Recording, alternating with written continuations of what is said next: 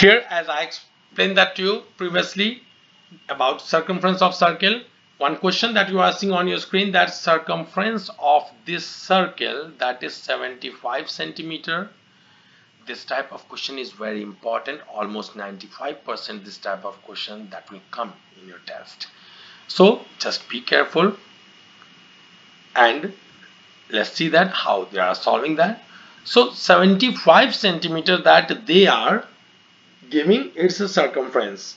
They are asking that what is diameter and radius. Okay, so as usual that with respect to circumference and diameter you have to find out. So firstly we have to apply the formula related to circumference and diameter, that is circumference equals to pi times d.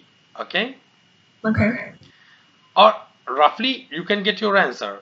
Okay, you can understand that diameter, that is 1/3 of your circumference. Okay, so that means it will be 25.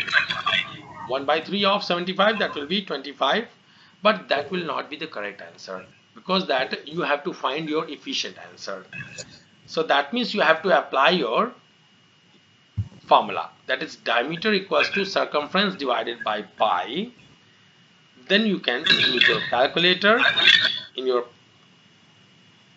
and then you can plug in your value of pi and you will get there 23.9.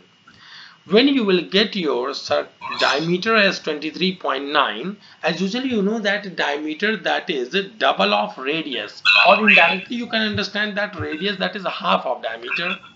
So you can do one thing, that just to find the radius, divide diameter by 2 and then you will get your answer, that is 11.9.